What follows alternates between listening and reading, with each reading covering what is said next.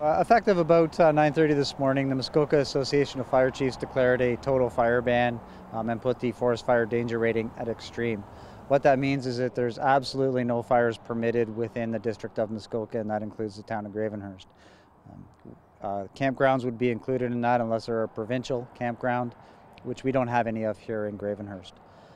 With the small amount of snowpack that was left over from the winter and the high temperatures that we've had and the low rainfall, conditions are ripe for fire to spread rapidly should one start.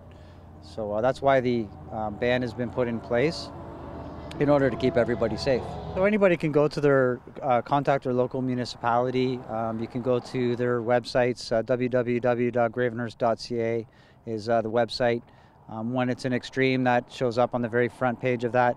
Or you can call the Forest Fire Danger Rating hotline, which is 1-877-847-1577, and that gives you up-to-date information on the fire rating.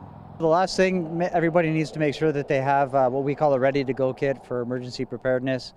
Such things as having 2 liters of water for everybody and some food.